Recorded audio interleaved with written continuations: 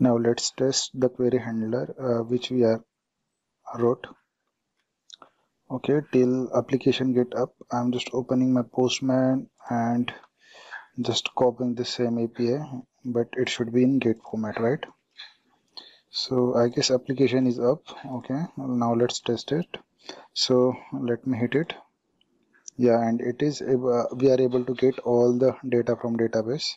The thing is, like, we have same name and year of experience in database, that's why, but ID is different. Okay, so let me pass this ID here, because we already wrote new API, which take the input UID from here, and yeah, you will get the data which belong to that specific employee. And if I change it to 9, what will happen? It will throw the exception, but it is showing the internal server error 500.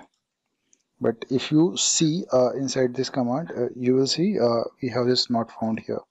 So why it is showing the internal server error there? So for that you need to implement control advisor.